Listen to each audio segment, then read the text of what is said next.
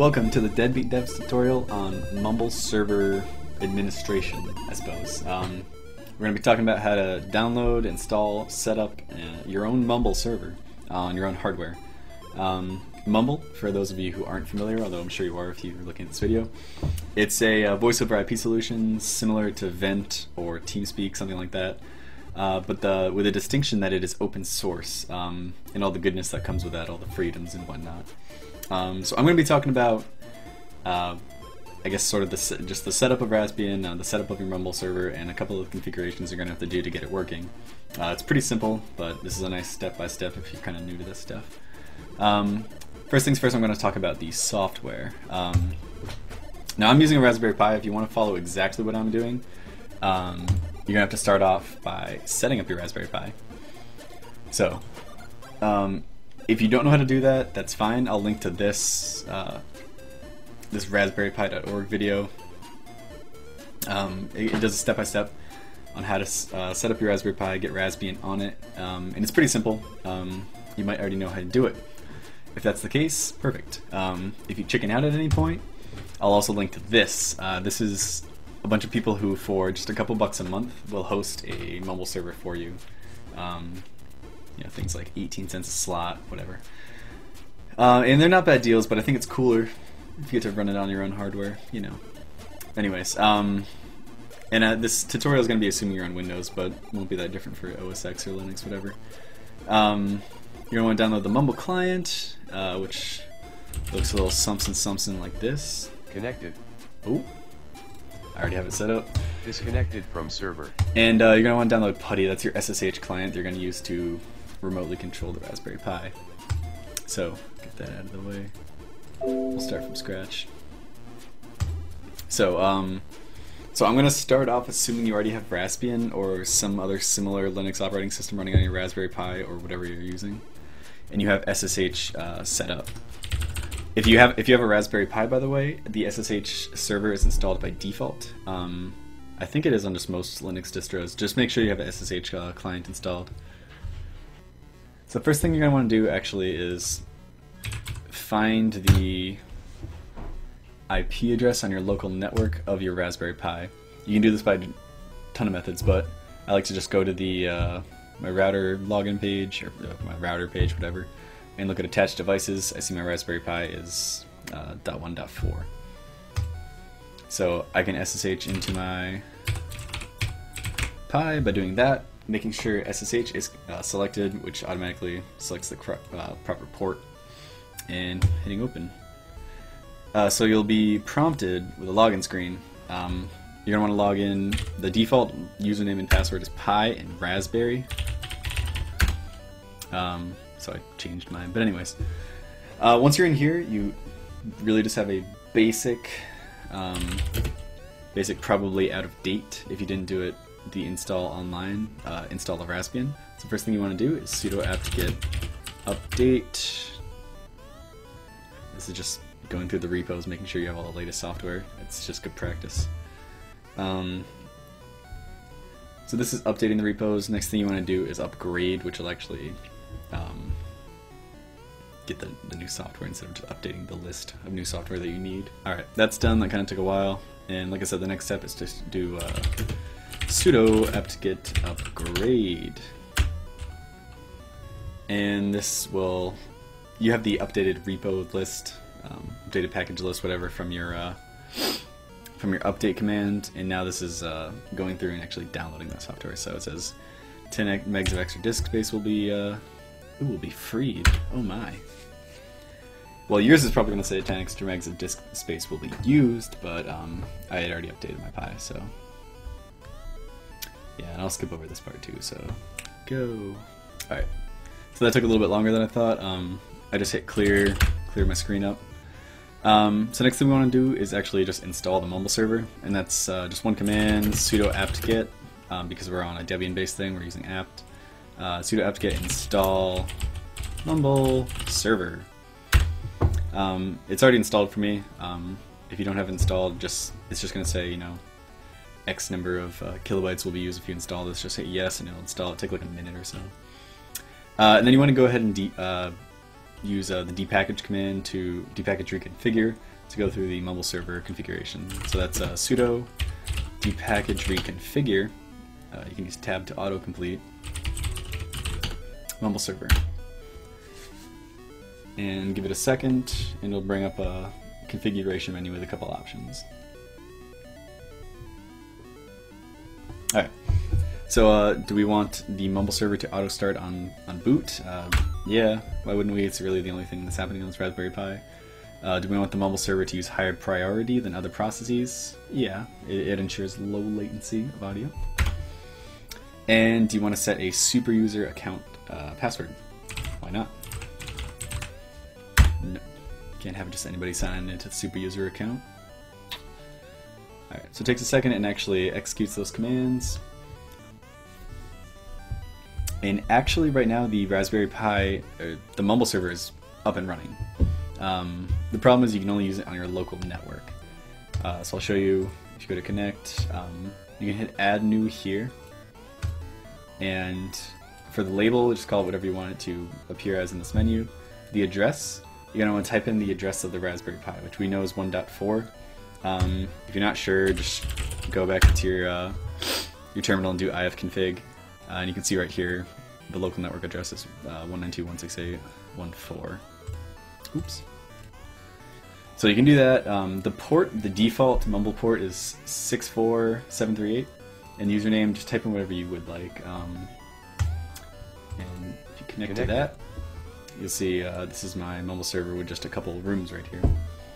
I'll also show to sign in as the super user. All you need to change is do a different connection, probably. And for the username, type in super user, no spaces, whatever. By default, there won't be a password. When you connect to this, it'll connect as the super user account, and you'll be prompted for that super user password you just supplied. I don't know why this user by default can't talk, but he has the permission, or he's the rights to change everyone else's permissions. So that's that. From server. Now the next thing we need to do is actually make it so, like I said, the Raspberry Pi is usable by people over the internet. So to do that, you need to go back to your router page and you need to set up some port forwarding. So there's going to be different location for everyone, but you want to find something that says port forwarding, port triggering. You're going to add a new service for the IP address of the Raspberry Pi, and we'll be changing it to static, so you don't have to worry about updating this. So, and then within edit service, let's see, I'll delete the service after. Service name, change it to something like Mumble server. Make it a TCP UDP, and that port that we want, the port that we need to type in is the 64738. Make sure I got that right. 64738, right. So sometimes you have to specify starting and ending port range in case you want to do a range, but jeez. Anyways, my roommate's getting crazy. So yeah, just do that, and I have a little menu here. I can have it select the Raspberry Pi for me, but if not, just type in the same IP address you've seen previously. So I'm going to cancel that one because I don't need this one. Get rid of this because I already have my Mumble service set up. And that's your port forwarding. Yeah, I don't need to save or anything. I do need to upgrade my firmware. Anyways, so once you have that port forwarding set up, you're going to need to do a little work on the network configuration. So you'll need a couple pieces of information. From ifconfig again, you're going to need to write down your broadcast number, your local IP address, and the mask. So you need those three things, and then you need to do, what is it? Sudo root nee. So using the sudo root nee command, tac nee, you're going to want to get gateway and destination, and just write those down. You need to then edit the /etc network interfaces. So using your favorite text editor. My Nano is not my favorite text editor, but it's what's installed by default on the Raspberry Pi. etc network /interfaces. Right. So go to this file and edit it. Mine is already edited, but the key things you're going to want to look out for. We want to set up a static IP address, so By default, it's going to be DHCP, but we want the IP address of the Raspberry Pi to be the same every time it's on our network. So no matter what, it's going to be .1.4 in my case. So change this, which should be DHCP, to static. You can get rid of any comments if you want to keep them, doesn't matter. Next line is going to be the address, which is the address of our Raspberry Pi, 1.4, that's what we want it to be all the time. Netmask, which is that mask information you got from the ifconfig. Network, which was from the NEE command. Broadcast and gateway, which should be all things you wrote down. Let's see which one came from which. Yeah, so broadcast and gateway came from the NEE and... No, sorry, broadcast came from ifconfig. Okay. And then network came from NEE. Anyways, you can figure it out. You basically just need these 5 pieces of information, and this bit down here is unchanged. If yours doesn't match it, you can change it to match it. And your server should be all set up. Sorry, my roommate is like going crazy over a video game or some shit. Anyways, so just make sure your network interfaces file matches mine.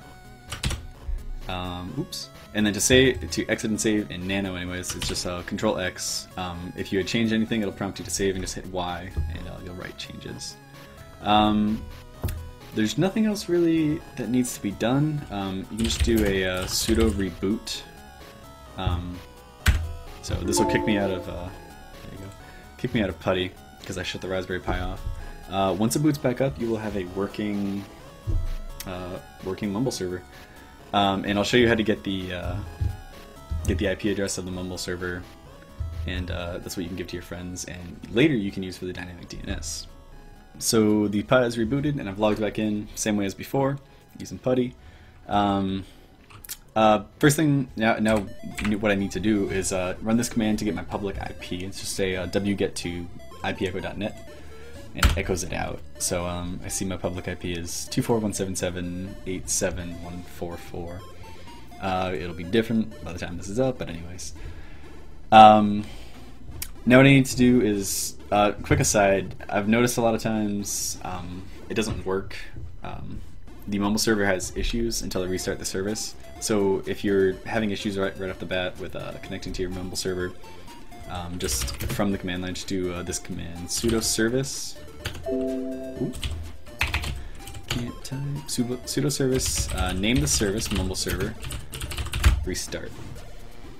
So give it a couple seconds there, and the Mumble server will be restarting. So yeah, if you're ever having any issues connecting, just try that.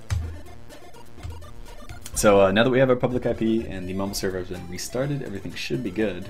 So what I've done is I went back to my connections and I typed in the public IP address, so the 244.177.87.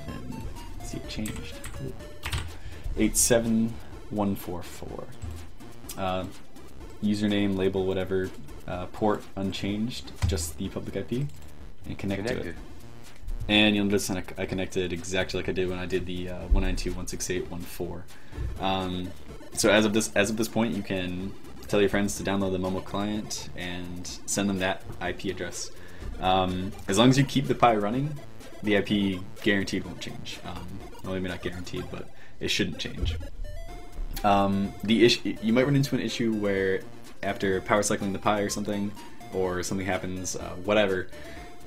The IP address is going to be different, and you'll need to, update your friends and resend out the IP address. What can fix this is something called dynamic DNS, which gives you a domain name that will always be the same regardless of what your IP changes to. I'm going to be covering that in a separate video because it's applicable to a lot more areas than just this Mumble server setup. You can click wherever I link it to go to that. Other than that, yeah, this is Mumble. I'll link to some server administration stuff. On how to add rooms and users and kick out people, whatever. There's a ton of stuff you can do, and I'll link to some of the documentation, some of the Mumble documentation for that. But that's basically it. That's how you set up Mumble server on your Raspberry Pi or any other hardware you want. So yeah, thanks for watching.